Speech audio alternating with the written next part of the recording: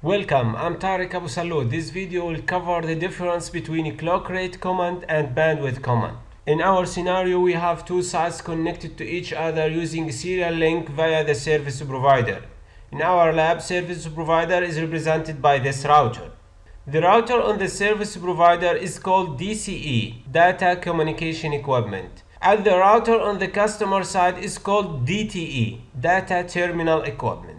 Now let's clarify the confusion around the using of clock rate command and bandwidth command. Clock rate command is used primarily by the service provider when you order a line from them to connect two sites together and configured on serial links in DCE side of network. The DCE side of the network, as I said, is the side of the service provider.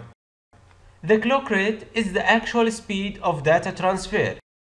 To check if your site is DTE or DCE, use the command show controller. Let's see. Go to this router, the service provider router, and use the command show controller serial 000.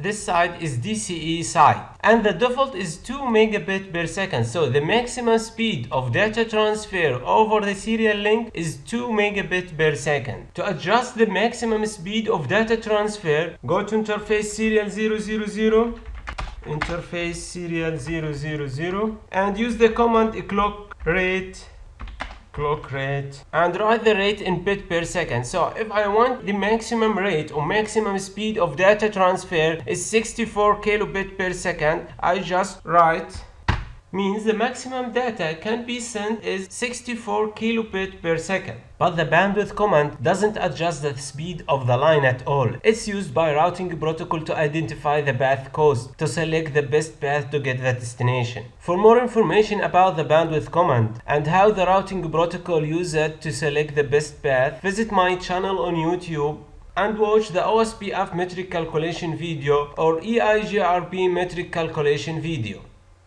Subscribe to get automatic updates in your YouTube guide. Also, for more articles and videos, visit netsyshorizon.blogspot.com.